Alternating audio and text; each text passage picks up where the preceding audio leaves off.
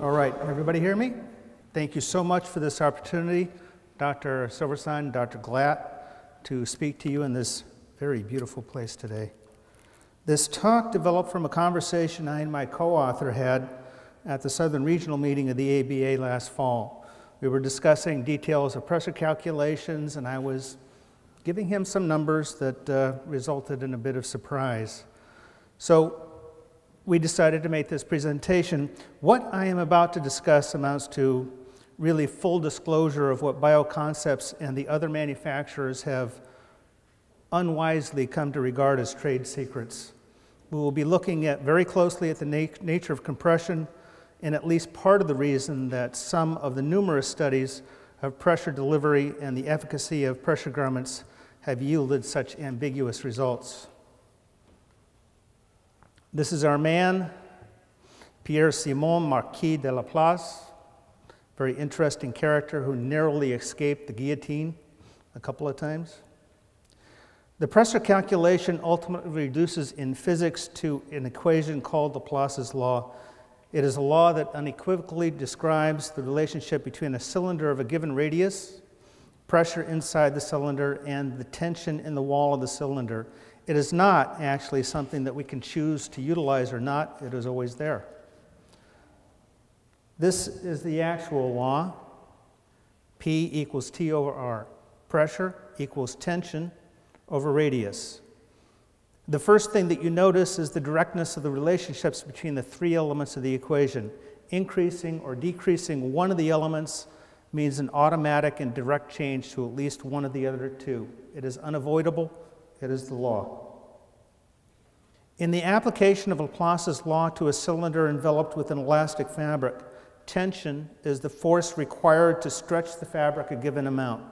Once this is determined, the value is inserted into the equation, and then pressure can be calculated for a given radius. Radius, of course, is directly related to the measured circumference, which we receive from our fitters and therapists around the country and around the world. Circumference is given by the simple formula we all learned in grade school and high school, 2 pi r, 2 times pi times radius. When BioConcepts receives a new fabric from the fabric manufacturer or is suspicious that a new fabric lot is not going to be suitable, we put a sample on a force gauge, stretch it at programmed intervals, and measure the force required to stretch it. At BioConcepts, we are of the opinion that most custom pressure garments worldwide are made by sewing the garments some set amount smaller than the circumferences measured, and that little or no attempt is actually made to calculate the pressures that would be affected at any given circumference. We do not actually do it that way. We rely on the Laplace law to tell us that the pressure will be measured, what the pressure will be at every measured circumference given the assumptions of the model. Here's what happens when a simple reduction factor is applied to a compression sleeve using our fabric that we happen to call regular material. It is a nylon spandex recommended for adult patients. It is extremely similar to many of the other spandex fabrics that the other manufacturers used.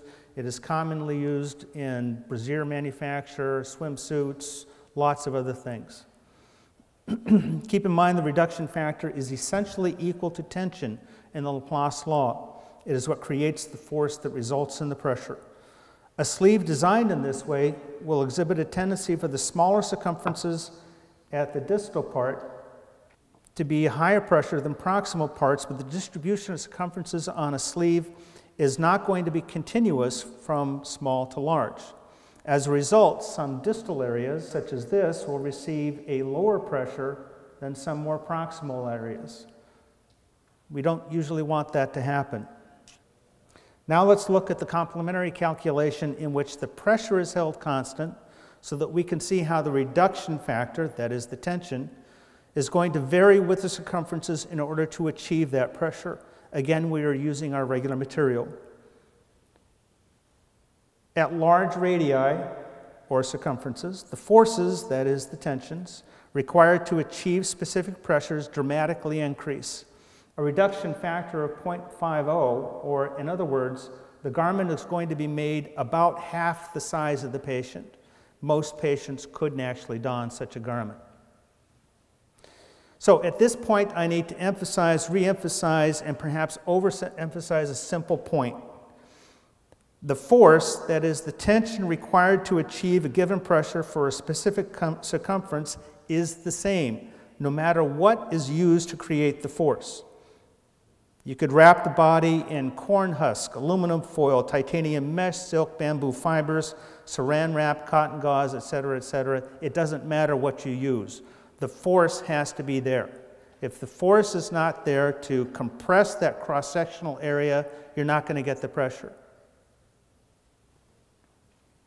So now let's look at the pressure resulting from a single reduction factor applied to a range of medium to very small circumferences using a slightly different spandex formulation that we happen to call close-knit. The first thing we notice is that the tip of the little finger is going to receive approximately 128 millimeters of mercury pressure on a 2-inch circumference with a 0.85 reduction factor. So the circumference that we get from the therapist is actually multiplied by 0.85. That's the pressure that's at that circumference. I promise you that this patient's vascular system in his little finger is not going to collapse. This is something that is going to happen with all of them. In fact, what actually happens is that we are more often asked to snug the fingertips up a little bit than loosen them. Calculating the pressure for only 25 millimeters of mercury on such a small radii or circumference would require so little force that the patient and their therapist would complain that the garment can't actually be doing anything. And I actually might agree. The human hand, of course, is a particular challenge because the cross-sections are so far from the idealized circular cylinder the model works best with. No matter what anyone does, the patient will experience different pressures around the same part of the hand, although the cross-section overall should average the targeted pressure. This is a little animation that my engineering friends, David and Sky, produced.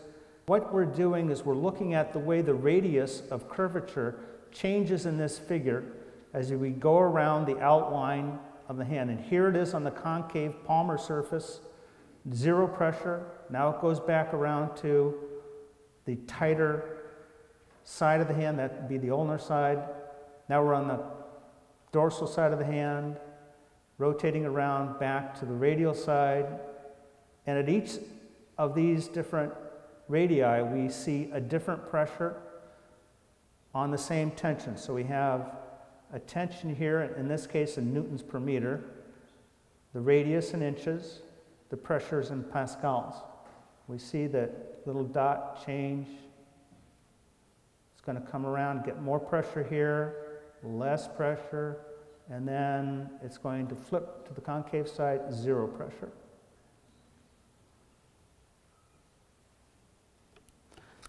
Industry practices. There is nothing that compels bioconcepts to a rigorous application of engineering methods in our garment manufacturing practices. And we actually go further than I've already described. What we do is we plot our force gauge measurements and then use statistical software to fit nonlinear third-order regression equations to the resulting data plot that describes the curve to a very high degree of accuracy. The coefficients of this regression equation are then used to calculate the reduction factors required in the garment design. What I am doing today is calling for manufacturing standards. This industry has matured. It is time for us to be talking about this. We need customers to be asking about the details of engineering practices and demanding proof of quality assurance. However, I do not believe that our customers, hospitals, clinics, medical supply shops, whatever, are actually equipped to make such an evaluation. And this is where I think an advisory commission might be of assistance. To the extent the customers buy into the idea, industry would be compelled to follow. So thank you for your kind attention.